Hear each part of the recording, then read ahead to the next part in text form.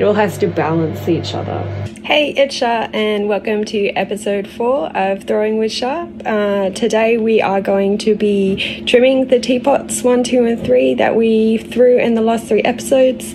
So I'll meet you down at the wheel to do that. Woo! Just a little bit damp still. That lid's stuck in place. So I'm just going to let them sit in the sun for 10-15 more minutes just to dry them out a little bit more before we start on the trimming process. We want them to be at a leather stage. At the moment I would say that these are sort of leather soft. You can see that especially the edge here is still quite malleable, so just yeah, 15 or so more minutes before we'll be ready to trim them. Okay, so the teapots have been sitting out in the sun for an hour or so now. Basically what we can see is that I've got 2 lids and 2 spouts for these 2 and just 1 lid and 1 spout for the last one because I ran out of clay.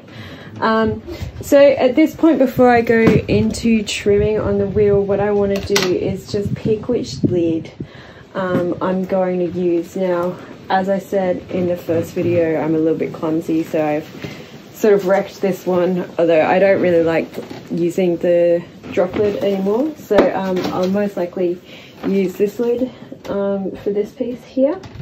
I think I decided it'll be this piece, this lid here, for this this pot, and obviously only having the 1 lid I don't have much choice, but that's quite a nice fit anyway. So what we'll do now is move the pots over and over onto the wheel and we'll get trimming. The first thing we trim is the lid, so we stand the pot the right way round and we trim the lid, and then we come back and we trim the base of the pot. Okay, so you're gonna need a little bit of clay, a chuck.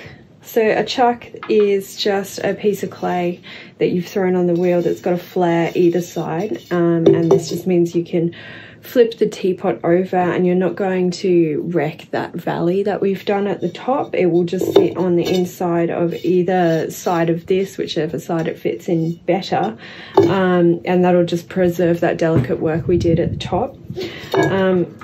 Finally, you're going to need just a couple of really sharp, nice trimming tools. This one's my new one, this one's my old one.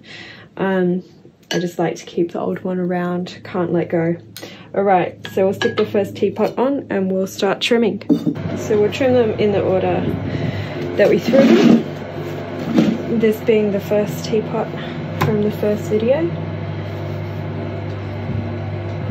So we just need to try and get that in the center ready to trim this lid, so you can see that's not quite in.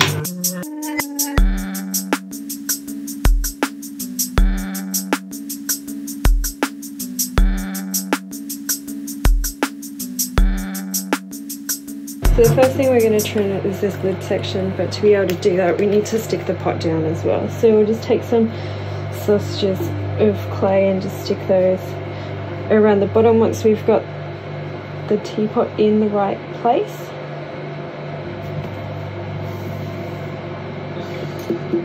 Now, because this is a little bit sticky still, I might get away with not putting any clay around the top here. Sometimes you'll just need to stick the lid in place, but it's just much the same as sticking the teapot body in place on the wheel.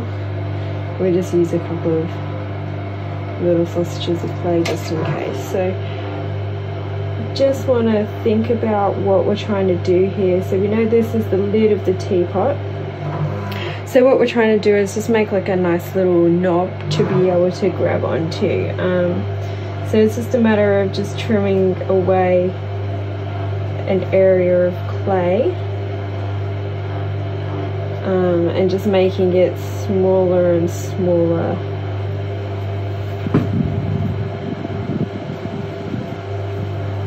Sort of like when you're cutting the foot into a pot. And you can see now we've got this prominent sort of knob that's sticking up. So we can just trim the rest of the teapot lid to sort of match that.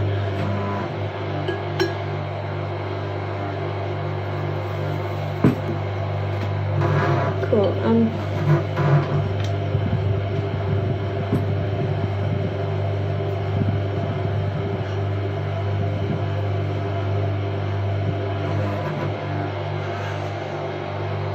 So you can see here, you can sort of trim a design into it if you want. I'm sort of leaving it up there just because I've got these bits of clay that are stuck on the outside.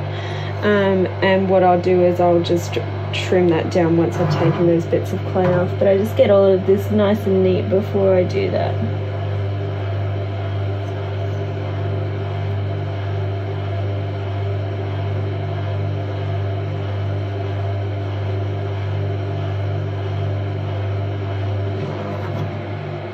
Cool, so I'm liking that enough to get rid of these little outside bits of clay here. And now I've got this nice knob that I can push down on and give a little bit of pressure so my lid's not going to move as I'm doing this outside section.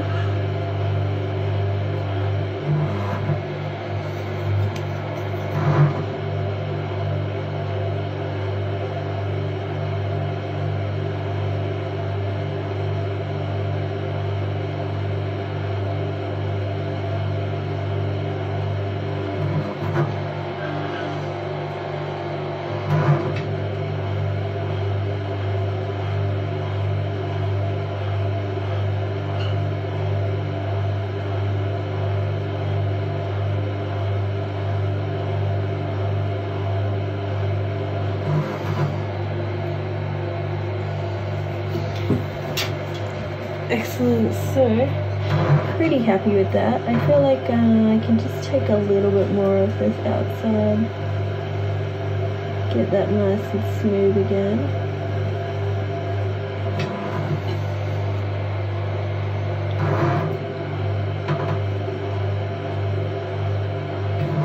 And what we want is for the lid to sort of flow into the shape of the rest of the pot and not stand up too prominent. So I'm fairly happy with that.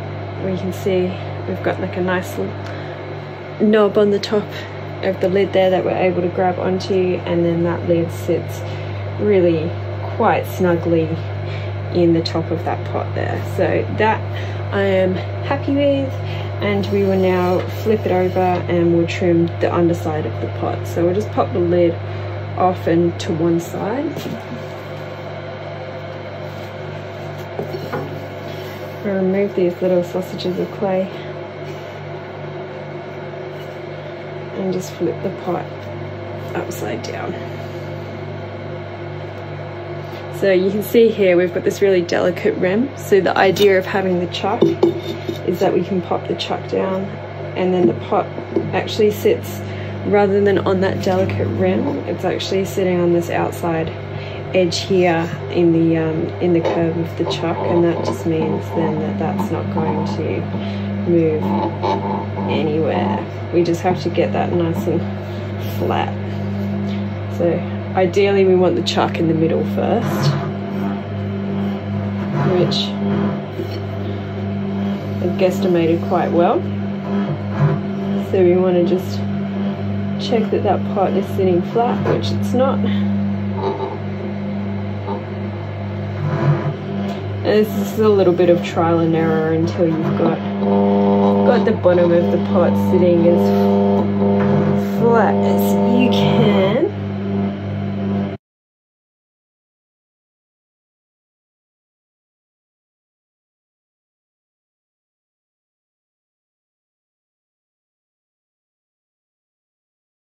So I'm fairly happy with that. So now what I'm going to do is just put some little clay bats around the bottom of the chuck so that can't move.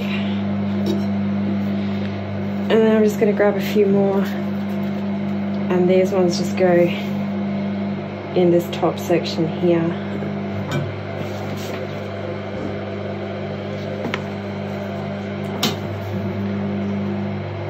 And that just means that the teapot body then can't move as we're trying to trim it. And this is all just to preserve that delicate top. So we're just going to trim the bottom like we would any other piece.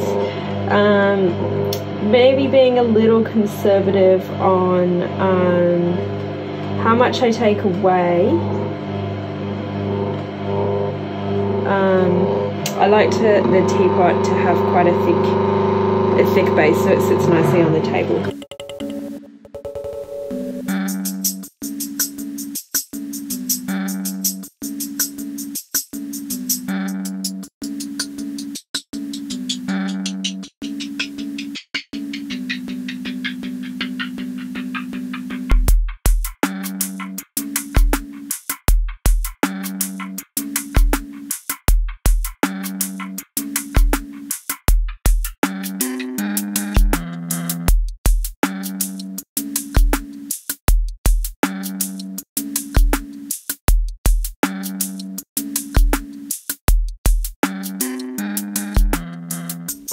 Cool. So I've got this nice prominent sort of foot here at the bottom. I'm just going to bevel some of the edges off and make it slightly less sharp.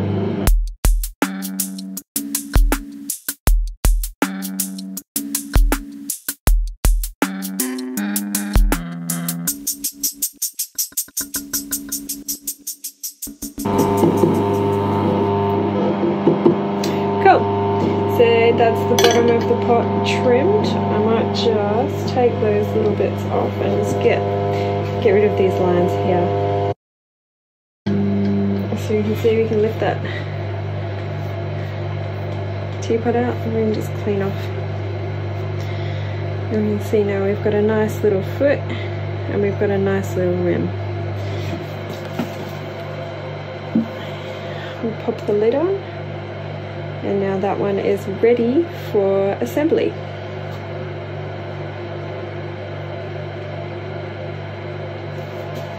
These pots are all trimmed in exactly the same way.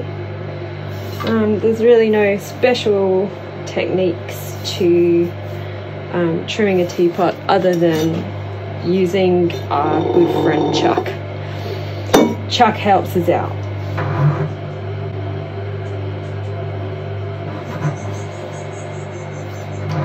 So just getting this one in the center, much the same as the last one, just checking and then altering, checking again with the finger.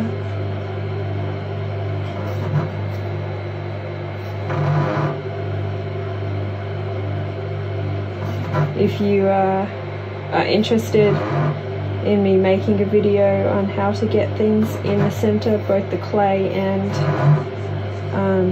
as you're trimming, just let me know. I'm more than happy to do more videos.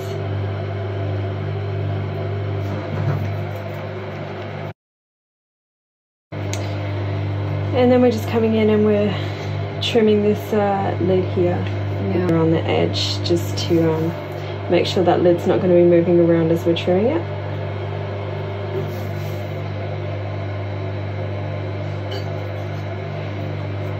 And we just come in exactly the same as we did before, and we're just taking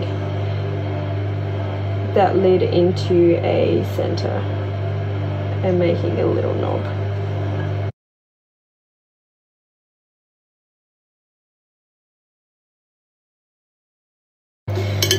And I'm pretty happy with that, so we can just take this pot off and we'll just flip him upside down and get that lid out. Oh. Just be a little bit careful as you're doing that, not like I did. And we can see now that that lid is perfect. So more carefully this time, we'll get that lid out and then we'll pop the pot in the chuck so we don't ruin this nice little lip here, and get it ready. Just fix this lid up and we'll trim the bottom.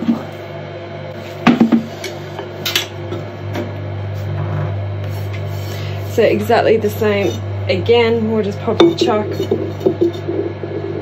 here and give that a quick test.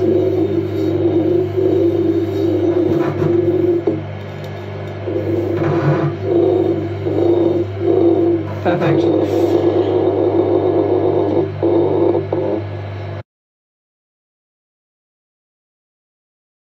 Okay. So once again, we want to just stick that chuck in place, and then we want to come in and stick the teapot body in place as well. And by doing this bottom section can't move, this top section can't move, and that means nothing is going to be moving as we're trimming this bottom section away. And like when you're trimming everything, we're not trying to take huge amounts off in one go. It's just a little process of time,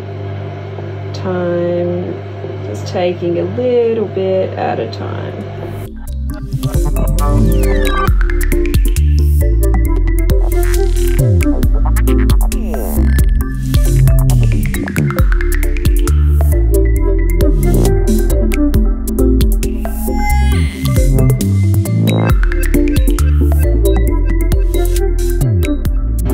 I'm thinking about the shape a little bit more now. I don't want a little flare before the foot. I'm looking to have a nice sort of tapered base, and probably won't even have a prominent foot that sticks out on this, and I'll just sort of cut away clay from the center section here, whereas I'll leave the outside.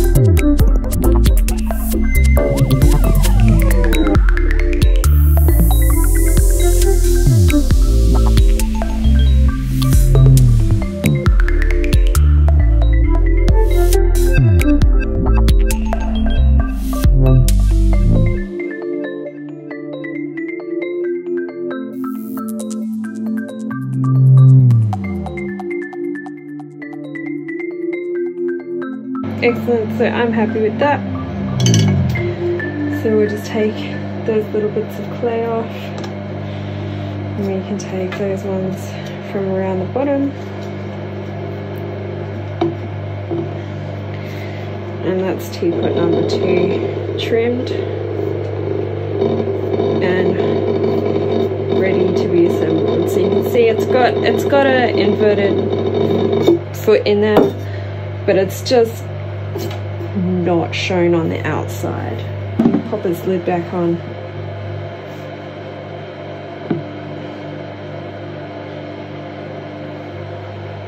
And he's ready then to be assembled. The third and final teapot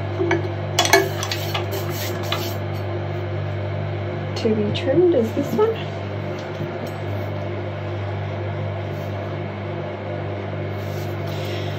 We're just trying to get that in the center so we can get this lid nice and trimmed up before we flip it over. So let's get this one stuck down.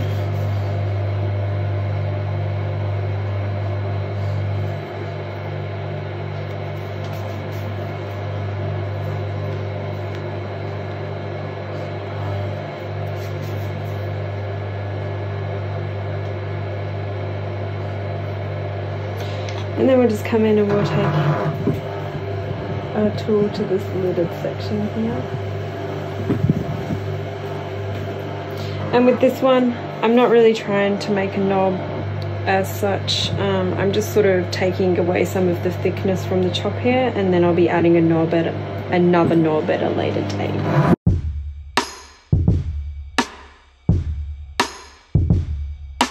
Excellent. So you can see that nice trim top there. So we'll be adding a knob to that when we're assembling the pot later. And we'll just trim the bottom of the teapot now. So we'll just flip that lid back out.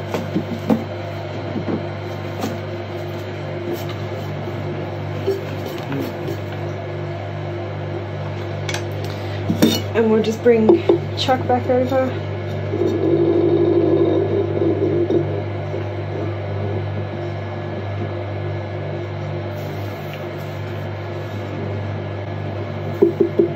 And even cut a foot into the bottom of this one, just mainly to do with the shape of it. It's not the ideal shape, so I'm just going to round off the corner here. Not the ideal shape for a foot, it is the ideal shape for a teapot, however.